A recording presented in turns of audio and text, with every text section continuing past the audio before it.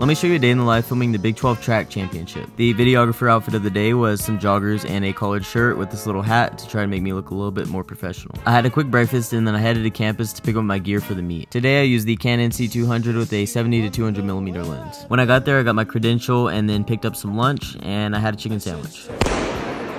Pretty soon the meet got going, so I had some work to do. Filming track is definitely unique when compared to filming other sports, but there's still a lot of fun, exciting events, and personally my favorite is the 4x4.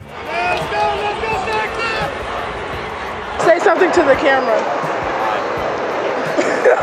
With no surprise, Tech beat Texas for another Big 12 championship in track. I wrapped up filming for the day and then went and labeled all my clips, and then headed home and had a burger before I went to sleep.